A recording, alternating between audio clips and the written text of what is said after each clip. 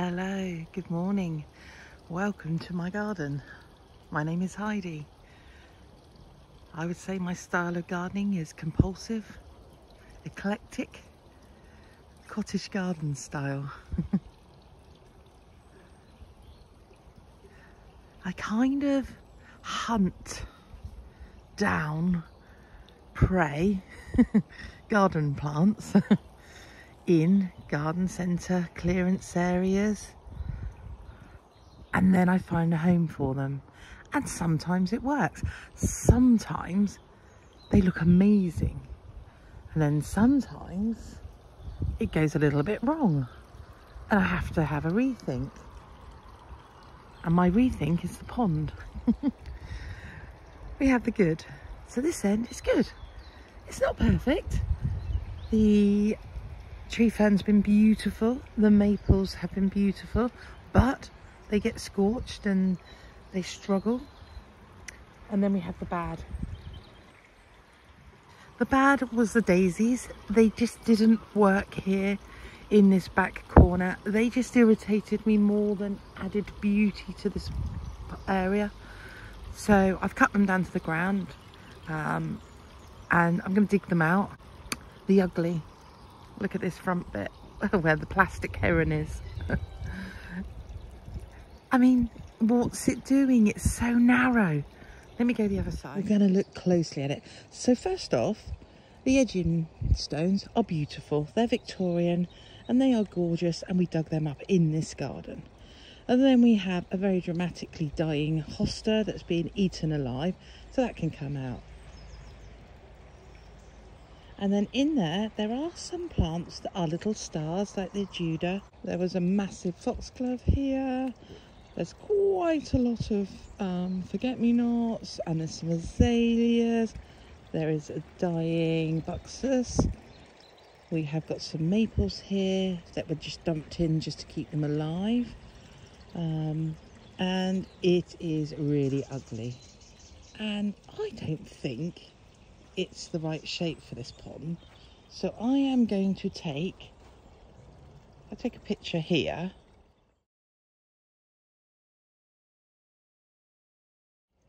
So on that picture you can see I've overlaid a line of where I'm going to bring the border out to. And I'm going to make it really wide, and I'm going to put cottage plants in there, including the ones that are at the other side of the pond, just over summering. And then I'm going to do the same this side.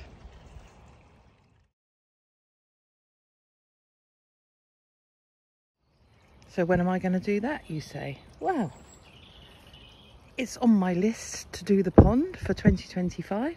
So I'm going to do it today, and you can join me for that journey. Hang around and watch the rest of this video. I'll take you through it step by step, show you the plants that are going in here.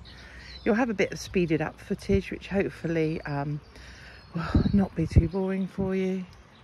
It's absolutely drizzly and rainy and muggy, but I'm ready for it. Let me show you the plants. Come with me. I'm going to walk you to it because in the last video but one, this was the area we worked on together, and that was getting the beds wider coming up onto the lawn, and they've taken really well. Really pleased with that. Still missing a couple of bricks, but the plants have done really well in there, and we've got quite a lot of new green growth coming on that beautiful delphinium I planted. So here's that border laid out on my table. And we have got some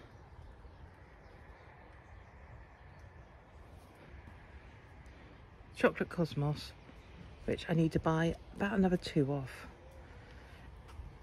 A small compact verbena valencia, delphiniums, euphorbias,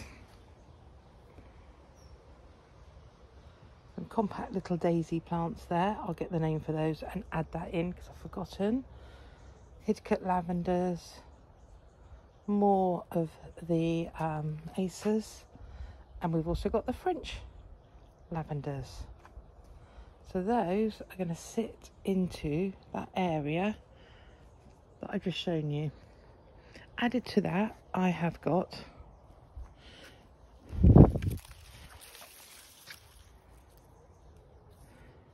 daylilies. I really want to get into daylilies. After watching Gardener's World the other day, I think they're going to sit beautifully in this garden.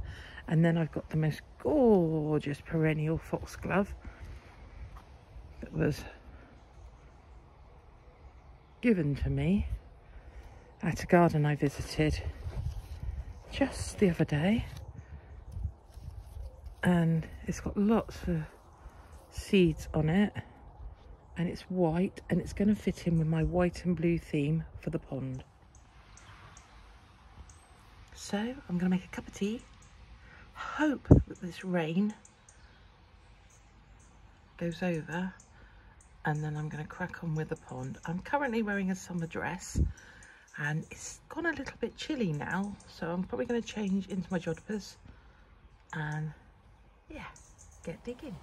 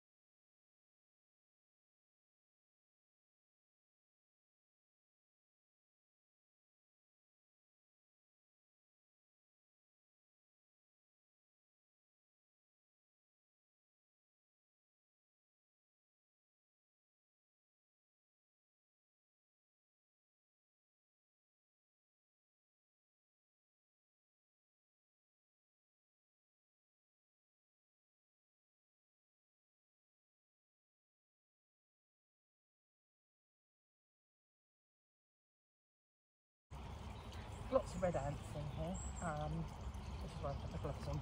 Anyway, let's take a step back and look at where we got to.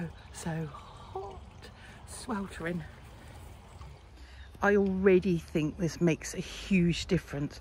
So the pond is very rectangular and it just needs to have its edges broken up, and I failed miserably with that. Hence why we're doing the pond project. I should have left enough room here for David to run the mower around, and I will make this transition into this border more seamless. But I feel like this is doing what I want it to do, because when you come to the pond, you're going to walk between the borders and then look into the pond. Not bad for about an hour's work.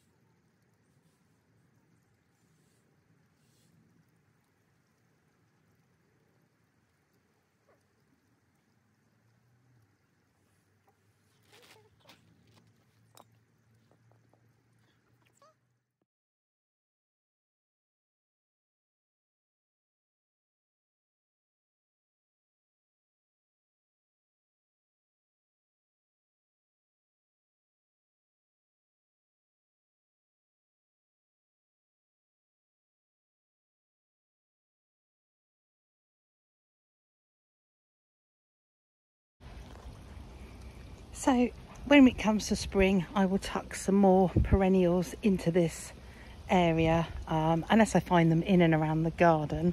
And yeah, I think it looks so much better. Let me take a step back. Hopefully you guys agree, but it's kind of making the pond into a circle. I'm tackling this side tomorrow.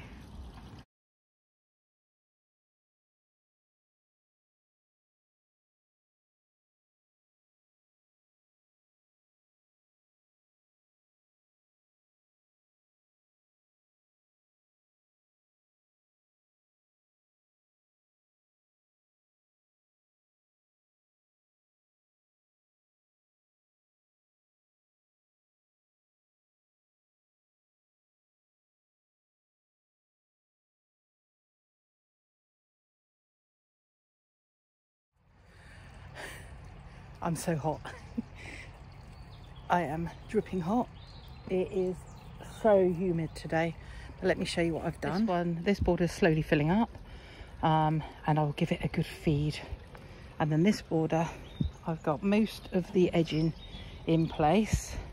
The lawn has been dug up. I'm going to move these stepping stones out a bit, and I've just put a few plants in for placement, but I've got to weed through this back bit here.